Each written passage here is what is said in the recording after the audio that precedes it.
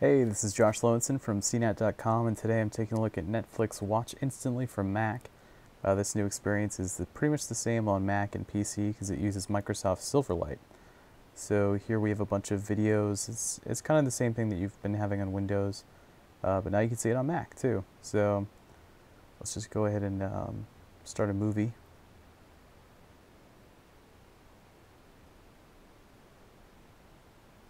So this is a new video player.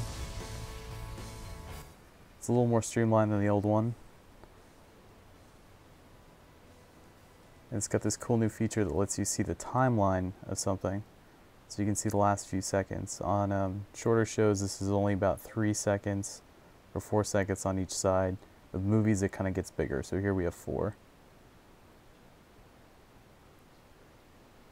5 years, no sick day. I get it. You want a raise. So just like before, it lets you go straight back to browsing. So let's take a look at a TV show and show you how it's different.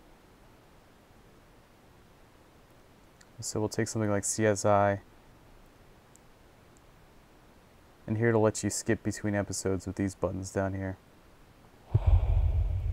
So this will go to episode 2, episode 3, episode 4. So you can just power through a season if you want really quickly.